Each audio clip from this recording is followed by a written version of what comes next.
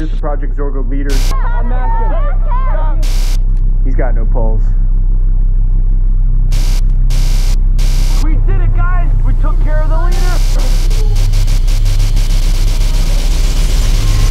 Thank you for completing 3 of the 5 steps needed to locate me. Completion of these 3 steps has given me the power to upload this video. Step 1 was changing the black pyramid light to green. This activated our Project Zorgo satellite in space.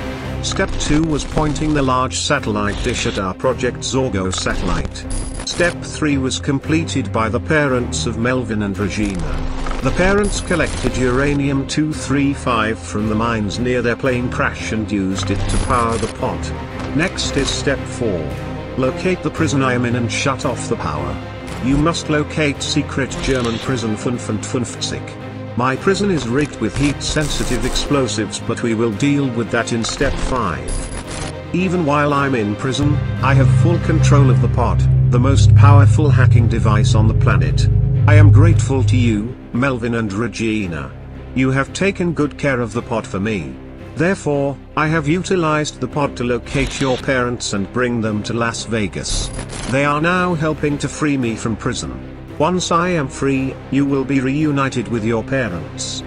But now, the most important piece of this message.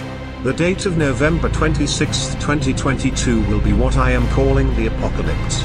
On this glorious date, 2 important events will take place. First, the pod's nuclear reactor will explode, destroying the Spy Ninja's safe house. Second, I will personally erase all remaining existence of the Spy Ninjas, both digitally and in real life.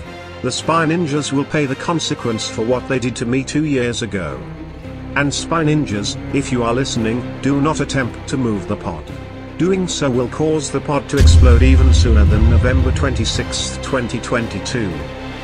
And always remember, Project Zorgo is watching.